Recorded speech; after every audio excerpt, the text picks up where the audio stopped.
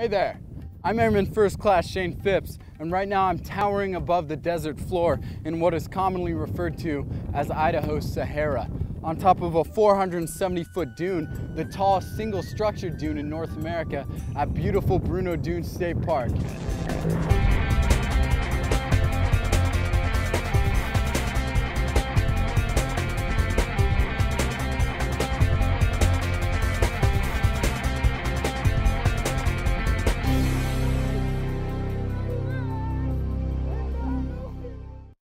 Southwestern Idaho.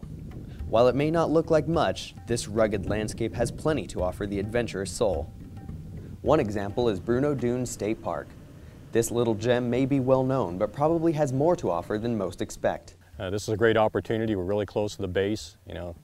As the crow flies, it's about 9 miles, so it's an opportunity for members of the base to come out and enjoy the park. The main attraction, of course, is obvious. A 470-foot sand dune reaches high above the desert. So it makes it for a unique place to see. You're not going to see a lot of active dunes anywhere, unless of course you're deployed. You might end up seeing a lot of active dunes. Right. But at least here, this is a friendly place to go see a dune. Simply scaling the dune's steep face can prove to be an adventure in itself. You can hike through the sands and be rewarded with amazing views of the many habitats and abundant wildlife.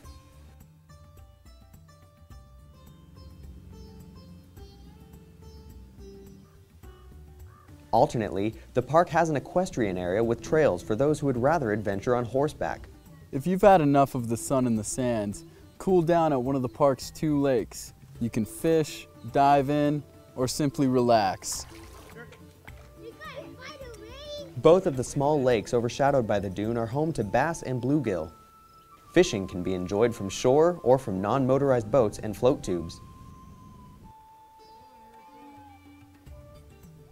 The lake and marshland habitat also serves as a perfect breeding ground for mosquitoes, so be sure to have your insect repellent handy. Another popular attraction here is the observatory, boasting a 25-inch telescope, one of the largest in the northwestern United States. The observatory is one of 2 public accessible observatories in Idaho.